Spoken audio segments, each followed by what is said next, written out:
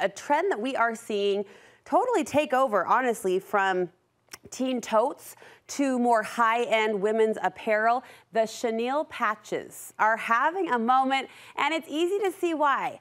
The bold fonts and bright colors, and of course, our mind always goes to, can that be done DIY style?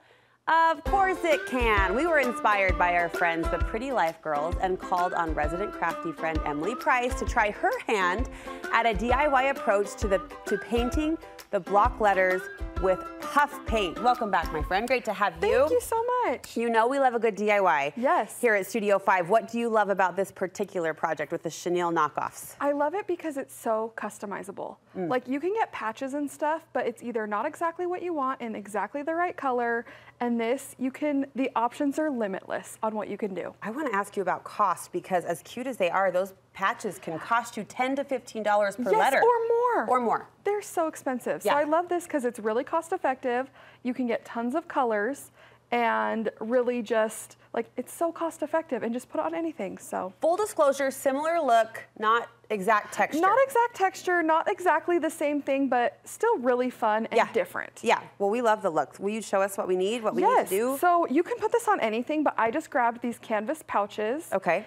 And I used my craft cutter to cut out literally any shape you want. You probably need a stable fabric, I would imagine, right? Yeah, but it's not a canvas, like a thicker... Like a canvas, you could do a thicker cotton. You just, like, you know, I would feel canvas is probably the best. Okay, okay. But yeah, I just cut out these stencils. You could probably get like the plastic stencils from the craft store as well.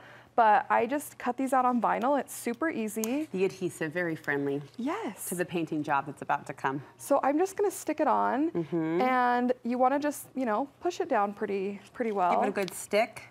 And then I'm gonna actually have you choose, and you can paint this one. And you wanna you can grab like a ton of paint. It's totally fine. And is this just regular craft paint? So this is a specific plush paint. Oh. And that's what you wanna use, is this plush paint. Plush paint, because it's going to pop. Oh, the paint itself adds the texture. Yes. I wasn't quite sure how we were getting that. So it comes in a variety of colors, you said. Yes. And so you wanna just put it on. When I do it, I like to start on the vinyl and pull in. I don't like to go in to out, because then you risk some bleeding. Glad you told me.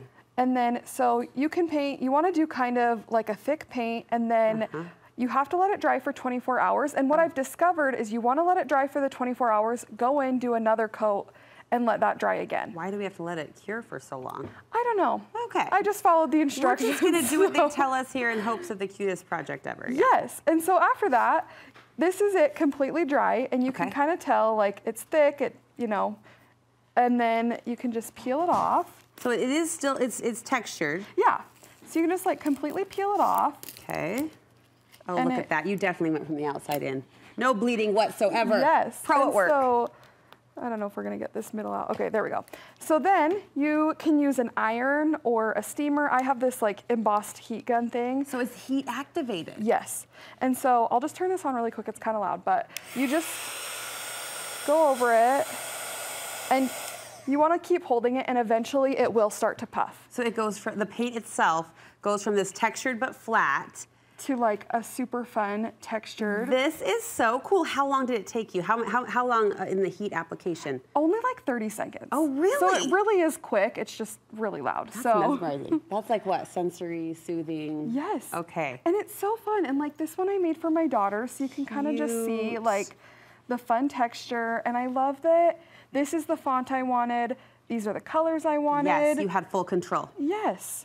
Were you able to, in your experimentation, determine what made the paint really puff and what made it, you know, there's some mild. Yes, so the colors, but it depended on how long I let it dry. Oh. So when I let it dry the full 24 hours, that's when it got the real, so back to my nonsense question, why does it have to cure so long? So it puffs. So it puffs. Okay. Because I tried it on a couple.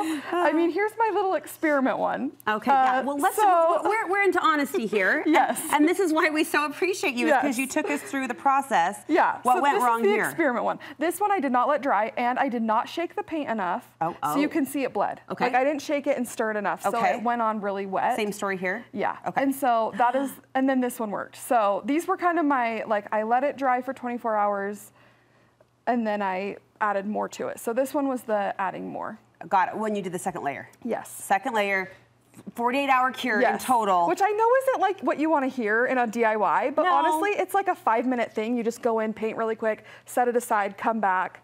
And you know what? I'm going to promote now how obsessed my girls would be over this project. And they're at the craft table every darn day. Yes. So to do a little bit here, a little bit tomorrow, finish it off the next day. And like, it would be a fun girls' night too, because you could always send home, like, do it together, have a fun girls' night, and then send home like your plate covered in plastic wrap so that they can do it again.